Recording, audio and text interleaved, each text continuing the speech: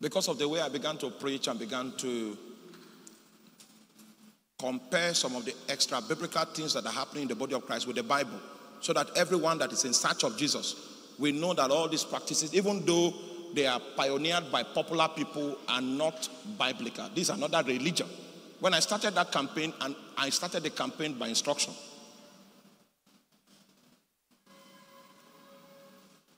Ministers of the gospel held a meeting in Kenya.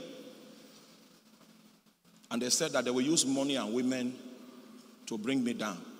If only they knew that all the money they can put together, I've seen it before. If only they knew. If only they knew that in the oil industry, if you stay without touching a woman, then the Lord accepts you.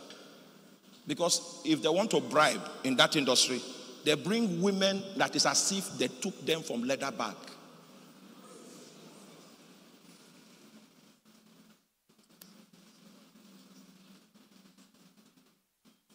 I saw women before I chose Jesus. My wife is the only woman that I know in this life. If there is anybody on earth that can stand up anywhere, you know, we're online, and say, before I gave my life to Christ, you were my girlfriend. Stand up! I saw women before I chose Jesus. I did not come to preach the gospel because I was poor. No.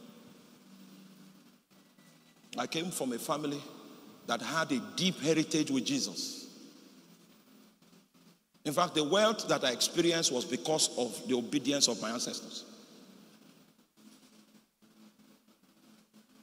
I have no choice.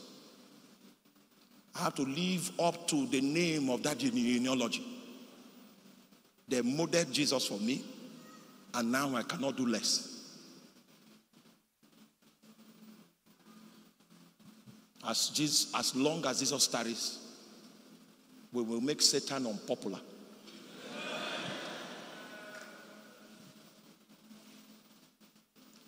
You want to use women? You were not told where I'm coming from. Money? How much of it do you have? I mean, are those people men of God? The people that attended that men? If I die for the gospel, it means I reach the peak. So if somebody takes a gun and shoots me because of what I'm preaching, it means I reach the peak. And my wife is prepared for it.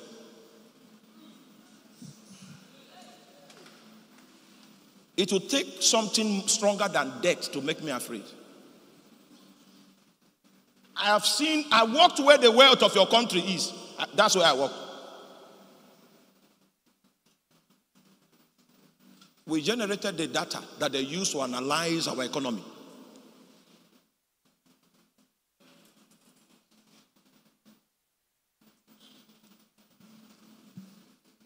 The vision of Jesus must become strong again in the hearts of men.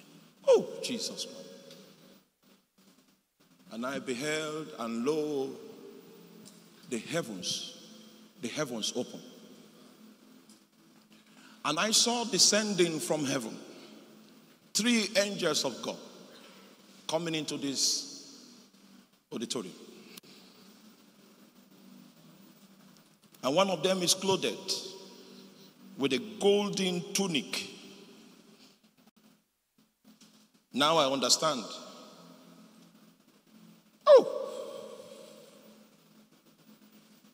There's someone in our midst. Your father was a minister of the gospel, but he's late. And what is happening here this morning is that God is transferring the mantle of that man to your life. You don't need to believe me. If I say the truth, the Lord will confirm it.